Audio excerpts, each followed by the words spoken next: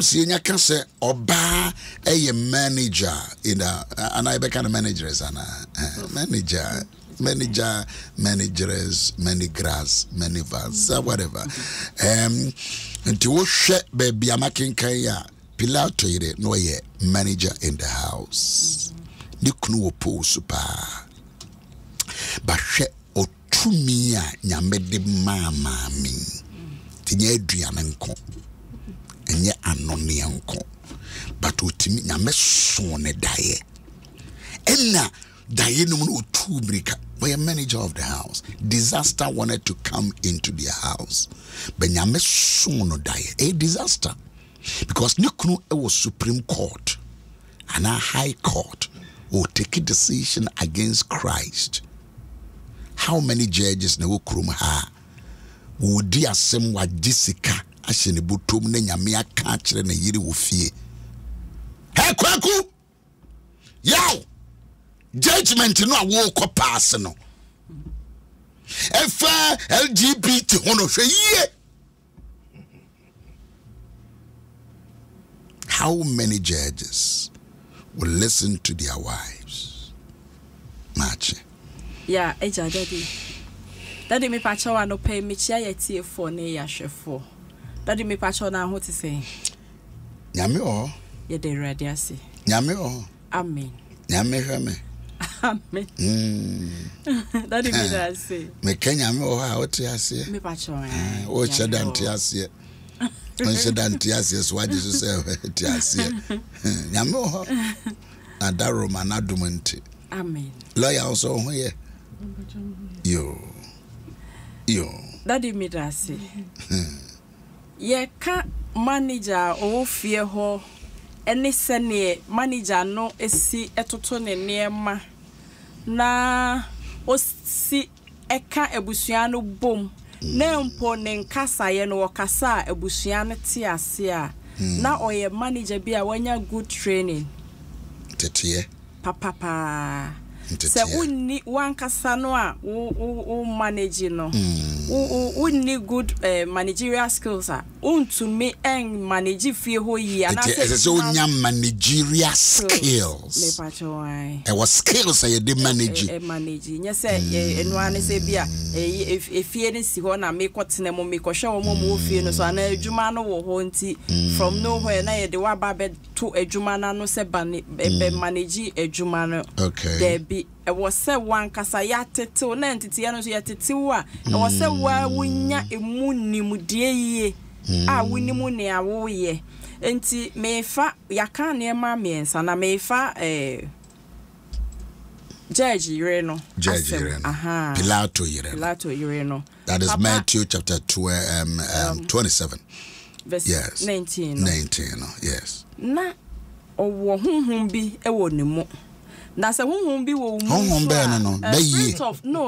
spirit of discernment e wo no so nti no ti discern some person is specific me pacho hunhun de wo kan wan kan ya enti me se no nyame hunhun woni mu enti nyame hunhun so e wo mu a ansa na ne one wo ho no begie adi no wusu a wo dai na di no e ka ho enti na ayonkofa e da woni ni kunu ne ntem no ti na ni kunu ni mu ni su a wo dai na di se woni kunu ni ayonkofa papa there is no way say wo meeting ase wo be soma akọ ohun nipa no kra wa soma no na say message ni ba bi o fa phone no de beto ho ana say nipa no kra hwe o ma ni nwuram but onim ayonkofa ene oba kro a woni nete enti bra wonya message no ampa nso be ma no so no ho yira no e mo hohoro ne nsa efi asem no enti ansana obi beka bibi manager bi ane no ho kra ne se managers omo delegate enti nipa na osoma no no de asem soma no onu kra no obehwehwe mu ahu nipa kra won soma no nye obi akeke na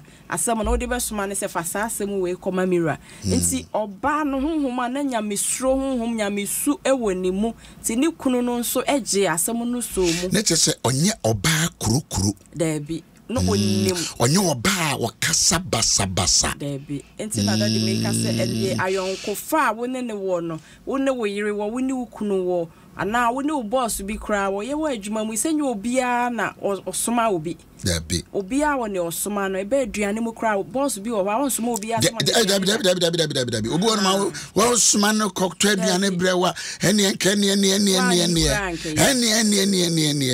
wo life no nyina wadi ade ni so odie wanom de ni si wonom 1 minute de ni so minute eti ayonko fa onim ne yiri ne suban onim awa na ade na be menim sa suban ya hwe yeso obi ani tibitwa aduane mai obe ya me ne wo ho enya me honhom si ne mo enti wo ba ne ka asem a ofa be ma ne fa se na onye obi a ne yiri ka asem a ofa anye ho nko an nko be kwa akofa na asem okay but onne nete no onim su oba ne dan ne di se me yiri ne su ni me yiri wo ka asem a ebem ana emem me yiri wo ka asem a na no dane ana na no nane ene be yiri the message aba e wo say me di so enti yenhu mema tete enya da krope enesi there be ashasi name a process ayonko fe da wo montam ye build ye build papa no dikita wo mu adinkita ho a sa papa ne na ni afikakra onye akwada asa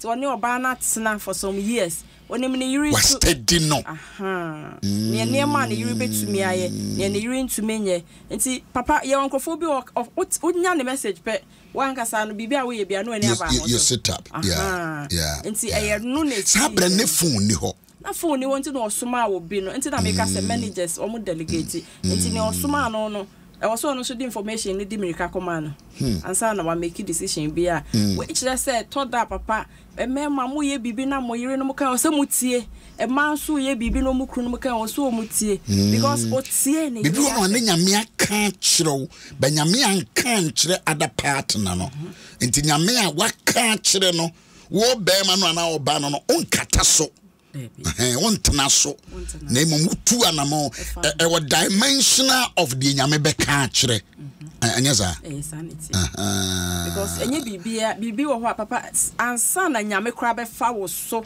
akasa no wa bra bot sen oba ne su ana o dai na di no eno na ma nyame enti mimi ne musasa oba we no ye obi a odo nyame yie osua nyame asem ema wono abom paye asre nyame se o ma ne humu honhom once at times yet abonte a empanyifo yire no no ya na ya dwene ye de abu on fose ho na yire de sika nko a na yire de bag yakese nko a na yire de aduane nko a but you can see say Pilato yire na ne spiritual antenna no e was sure papa untimi nka say eto da ye jaji breko a wo monwura obi fie o fie bi o wo twam kra o fie nanim a utimi ka ne fie kase we na enkofo wo mawia ye sidan enso na ntesa oba ni kunu ye adwuma saa no obo mpaye e support ni kunu na adwuma enti yan e ma bebre so ye wose ye bom mpaye ni kunu was sensitive areas no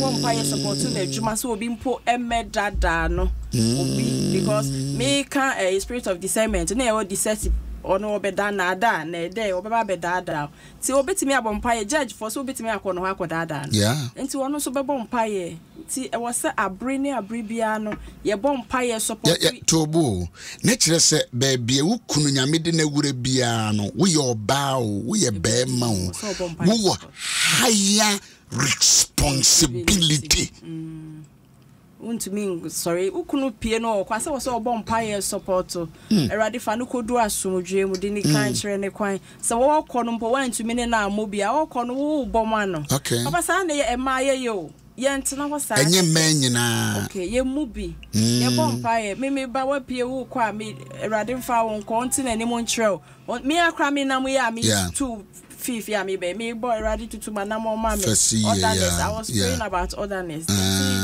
auntie bompa for otherness me be nyina me tu ya me bompa ko person bedru ha otherness otherness okay Jim FM auntie daddy and then I was otherness now can na me order my steps as I'm going out okay because me nimu ne wo kwan mo otherness ampa for the day otherness ampa oh daddy Edi so mo se me yanka. Daddy anyade. Ampa emre. Eti je say baby ukunu adwuma bia oye fitani oye carpenter ni anything can happen. Carpenter ni bitimi ye adwuma wo sura na ofiri sura behwe say pum. Ukunu ye doctor or ye surgery. So sre urade ma no se de be ya meni obi aye ne surgery ne sekan aye de surgery no na aka oba ne yam wo magya no nipa ne yam eti etire omo hunu ye no na kire se ade na hono so eti so kunu adwuma bia wo ye bia ya asofo dwuma eye radio dwuma eye TV dwuma eye kuyayo sana ho be so kire daddy bibia wo ye bia no nti ya da asori anope ye bompa ye da nyame asi we esa de ye ho hye ne nsa se enne ye dai mo no oni ye kan kire ye kwan na onfa ye nko ba bia ye nam bia ommo ye ho ban because ye nim ne ye wo ye nim pie no kra wo pie no ka wo kwotena mo so ode wo kodru so onfa wo kodru unnim nti abre bia ne ye koso de ye ho hye urade nsa se ombo ye ho ban nti enu maame no no ye obi ada bia obompa ye de abusua ne hye nyame nsa da bia no no ye nti enu na ne pai bomu no osre urade se urade asama mikunu die mesrew ma mikunu ni atentre ne eno na nyankopon so so na da ye kire ne se asam no nipa na ye di no ho asam na mfom so bia ni ne ho enti woni ni kunu nko kasa enti se ye jai ye ho ye de ye ho ma nyame ne ye sum nyame ye sre no so ma ne honhom entena ye mu a omie ye ni onkasa etoda ye hianse ye beka kire urade se urade bie menti ase eniwa bie menti se na bible ka so obi ntumi nya bibe che se ye de free strama nyame amie wani a untumi make right decision but che se nyame bie wani na okasa kire na abribia wo ma won kronkron kwan bibia wo nam bia wo no ankasa or direct de wo ko but say ye papa ye de ye pe ebo bra ye pem. So the good managers, our your bow wolfie, as a so yes sensitive to the spirit. And so would they pay decision be a sorry, be a we be also. And this was Casa Bibri, said the Bayana make every bitch than one. Also Betty. Because in Kuala crowd no more fear hono. Wo study akwala bia suban. Wo study akwala bia suban. Ba nyame nkronkron enka ho a. Eto da Kuala no crowd ba ko be kan asem kyerwa. Wo be gina na chi. Enkwala wo mususa we ni ni nua ti se we ni nua eko ne ade no. Wo se wo hu nyansa a wo de betiti emofra no. And choice of words. I'll be used to fear. Nya kasabia na obeka ewo enkwala nanim. Okay. Ukunu anim. E mofra no kra na say ye shout on them. Akwala na so nya abotre na woni wo mo kasa. Papa yenhwe Neman. Se na abofra no ote wo mo nchen no. Se na wo ye ne kai. Eye ne hey. Eye ne se wo ya afana. Wo nka ye ho a menyi ni se nko obi. That is 2 Kings chapter 5. Yes, onya kwan nko kan kire ne madam say. No, nko obesro no. Na te say o say madam ye hospitable. Yes. And approachable. You betimi aka na sa. Yes. Approachable. Obi atimi approach. Te say won kwada no betimi aba because eye sunsum ade o. Enka papa wo ewo Israel. Kebere no betumi abeka ase mo ya kyerɛ. Enka nyame difu bi wo ho, nyame akoa bi wo ho a ko besa ne yade ma. Ti wo fie ho no kra no, yen ankasa yen tam te sɛ. Sɛ na ye ne ye ho ye relate to one another. And no na oni abawa no enyaye because efie bi wo ho a madam be free house help no man others do this ye way eno ano no o men no but so betumi aba wo nchen abeka wo kunu yare ahre kunu yade na oni ne wa yonko fa papa ansa kunu yade yes ansa kunu kwata na kada na ye be sake o wo kunu kwata enti ma menene nsem o managers papa wo ye manager we adwumam ana efie ho na wo antumi ni wo bia enya yonko fa papa bi bone koso obi amwa mane obi be kun kra ye be hwa ama na be kun enti ye wo se wo ma no mo ye adwuma nyina wotumi ni wo mo nya yonko fa papa wotumi ni obi asre ba se ye sre ni wo mo nsre ba se wo tia na tia no okay aha wo ni omo besre me say me no best by basa metia ma metia pepepe me nka say me no wasre nti me ja wo sa no e basa wo tia wo betia metia pepepe e basa wo sre so wo besre pepepe na wo kan nti kan ye ma da me nya wo me no ma ye djuma bi fi anya wo dia no kura na meka e basa ye besre e ba wo se ye tia so aye ntia pepepe papa someone na Bible say we should train up the child the way he should go. Obano ana nipa na oben wo no hwe no ekwan a won fa so no onyi when free ho enti se wan tene no wa baby o so tene no wan tene no baby o se otea no wan tea na odi benyi enti e wo se enkwala wo fiefo wo mo twa ye ho ahia nyina se manager se ye hyehyɛ wo mase no o mu train ye enti obi wa oni manager bi ye adwuma ye beka se wo de nipa ya adwuma fa ne su wo ne nam ne nyina no na wo pick bibi e wo no ho enti right, someone more Facebook or question be out there. We will check it and then deal with them. Nyame Adom Ochina.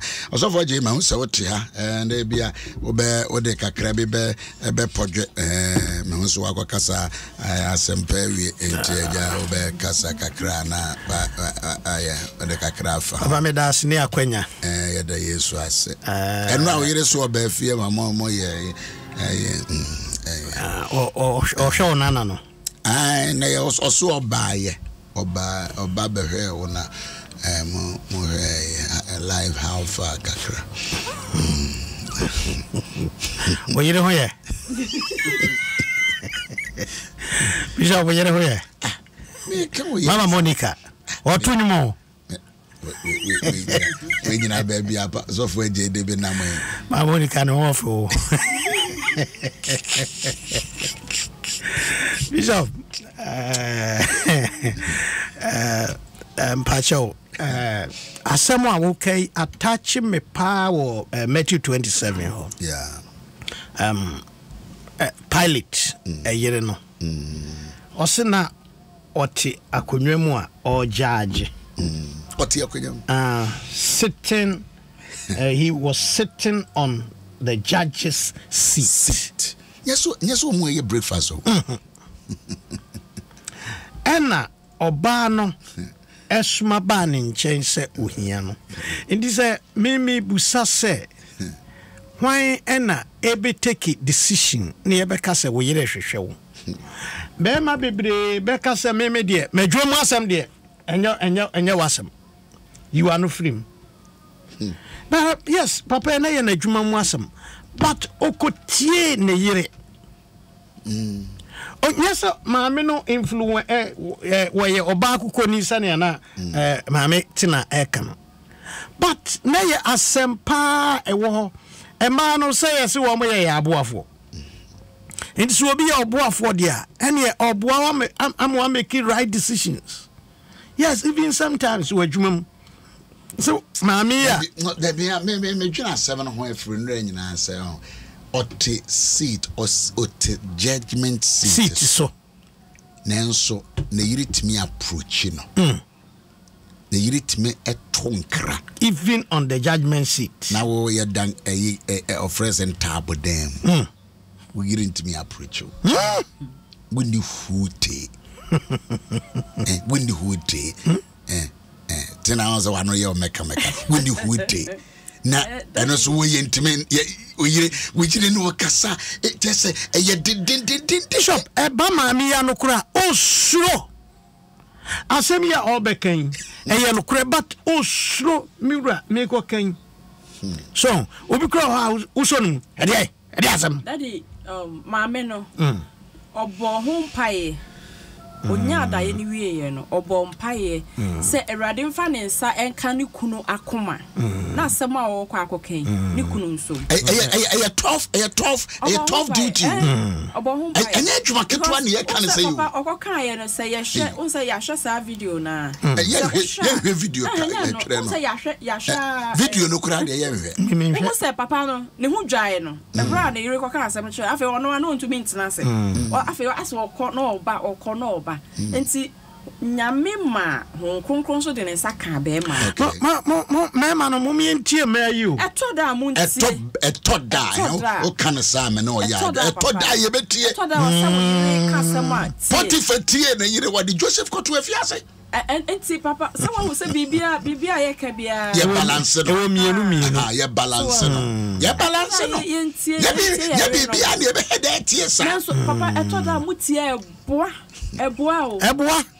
eboa because nyansa na sa adwene ni oba akofo sirimu eno de me no de bi na me to your wife me hwe position a wo gina no wa ma position no and overrule na wade so ware oba wo ma opposition eye kase chen wo ba no a ana ware be ma ne position with me the control wo e ma ye useless me kind of baby say but he be ne yire da hona oba ande ne nsayem say born echi aya agudie ade papa ye no me say ma mi ka kire me ni su we dey oso oba chi ni jedua oba bi one ne kunu na onsa agura dentuma kata ni tina wo yimframa agro expensive jokes wow they be so mudi agro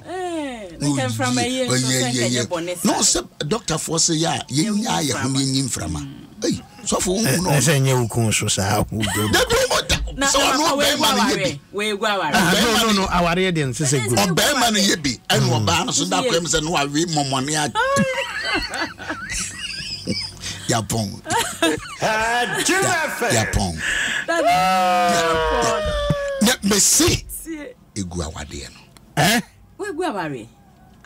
Ono aye na. Ebi no kire wonum hododo. Bishop, ebi mo so yemu ehu. Daddy, ono aye na ajo so pene ire ja no. That can be because we me fan say senya agro kwa na ye mistake we nya ma ye gina so egu aware we dey mu ja we ire for say we yim from ade oba so na gudie nya kura ho Daddy, we ngu aware we dey ko ba bia asem we ngu aware oh David engu aware go dey ko tu Dana Hamilton jubedi na obasa jawe ya no kwesi ada jumre e she Perex Dome adram pansa no pepe ba utro no na ya the awake experience with Dana Hamilton me ye madwene se me ne lawyer senya de obeko also nya de obeko because waje contract me de obeko se ne tie bia me de obeko asuma se de me ntimi fa no nko also already waje say na wo yiri tumi eba wo nchen fa unkomodie bi mu no wo phone so a wo kekem na wo yira process pacho lanzam hey me number worry wo masa we me number worry wo asembe say nkura se 7 as say lanzam keke kasa ne de kasa banya botre ana sada di nti yenyina yenya botre nti e was a brain nti na Bible say me nyan pai boda ma yenyan pai boda asagidi for because wo jaim pai ba wo ma obronsam kwan mo be wremu so koso bo pai na wo sre yapon so ma hu mo we dey okay dey enya dey metio yapon nyame me Bishop na maseba ko abranche ba ko twere yibia me ba ho happy birthday to you also for Johnny Dollar Rich and your birthday, happy birthday, and God bless my bana and said yeah you know so for G send you you be no na make no make desire no then now but maybe actually said that I say my life story that you are discussing this morning. Wow, Papa, I didn't listen to my wife and my business collapsed. You see, Tina, what here? Tina? Yes, Jack can on what? So for Jack can we? Daddy, and I make no me say I told her yen see. Was it the life story in the air? A lot of us. Ya ton social bima brabomu when we fail to listen to our wives. We fail to just say adibo anen kan to da. Eno crepa. Asemi one kan to wo. But who bu yire ne se on school ba no ago. Me makoware no ye kasa wase ba we say. It when you may be a woo, you know, Yamido Yina Bawa Brapum as a manager of your life. On a crowd, what dressing, or driving. Hey, or driver now, come on, obey you. Messi, yes, I'm from Sony Bida. Bishop, now you're a kaya. Hey! Asante sembi e bebe wumu ubon se be kakra no se ade bi pa mpaboa me de ba studio ahomache because that be yire ni ho wa hwie kra obehye ma pie to ubehye ma pie to me bedura me wo si ye ka yire wo ha me yire wo ha ka me yire obehwe so wonni yire nso so a wonnua baabi wo ho wonni yire nso wonnua baabi o prayer partner bi. I see it to me pon. Daddy Pacho. Nyame ya adoma next week yes ye Papa Francis Akwasi Amu akone maame wa Ashanti region. Papa Amu akun dada da efe na ne maame nso we do 110 years. Awo aye rade dia. Nti wa odoso fa mu akone ye na wasantase